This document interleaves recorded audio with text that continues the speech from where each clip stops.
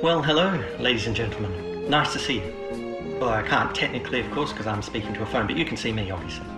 So I just wanted to share with you a little update about SimClinic development and also a little tip that you might find useful to help while you are in your self-isolation or quarantine or wherever you're finding yourself at the moment in regards to SimClinic. So those of you who have looked at the program for Semester 1 before this whole COVID thing came about might have noticed that Semester 1 is essentially practicing a series of activities, and Semester 2, which you haven't seen yet, is essentially the assessment of those activities. So Semester 1 is practice, Semester 2 is assessment. So what we've done is we're looking at condensing down the entire program's activities so we can fit it into one semester. So you will still have the same range of technical activities to experience, but we won't have the opportunity so much to practice and assess them. So that side of things will be a little bit different and very flexible, and is still being discussed at the moment. But the important thing to bear in mind is that we are making it so that you will still have exposure to the same number of activities. The second thing I wanted to mention to you is something that I used to do when I was a student in second or third year, and we're talking mid-90s here, so we're going back a while. And the problem with SimClinic when I was going through, I found, was that unlike the other subjects, academic subjects, you can't really revise, you can't really study.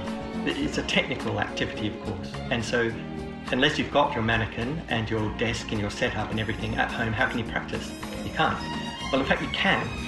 We just have to be a bit flexible and use our imaginations a bit. So I wanted to share with you something I did as a student, and I think if you practice it, it'll be quite helpful for your own psychological well-being in feeling as though you're doing something from the technical side of things alongside all your revision and study that I'm sure you're taking advantage of in this time off. So to do this activity, you need 4 things, and they're easily found around the home.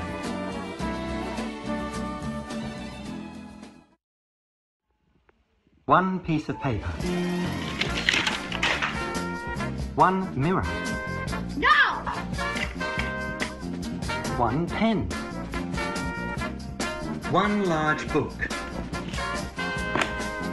And then simply place your mirror thusly, your book thusly,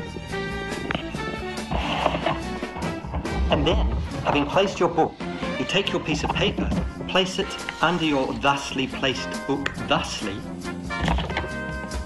and looking in the mirror, if you squint, it looks remarkably like a dentition.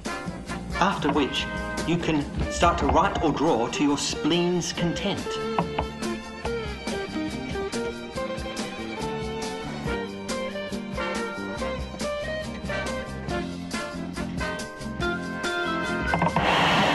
And there you are. Now that's what I call a simulated clinic.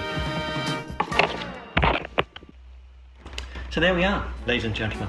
That was Tom's terrific technical tip. It's the only one you're getting, frankly, because I don't have much more to offer than that. But I think if you do that 20 minutes a day, a bit like flossing, it too will remarkably improve your gingival health. Anyway, I just thought I'd check in, show my face, and wish you all well. And I'm sure that this is really a test of our character, and we have every opportunity, if we stick together, to come out of it stronger than when we went in. So I wish you well, and I'll speak to you again soon. All the best.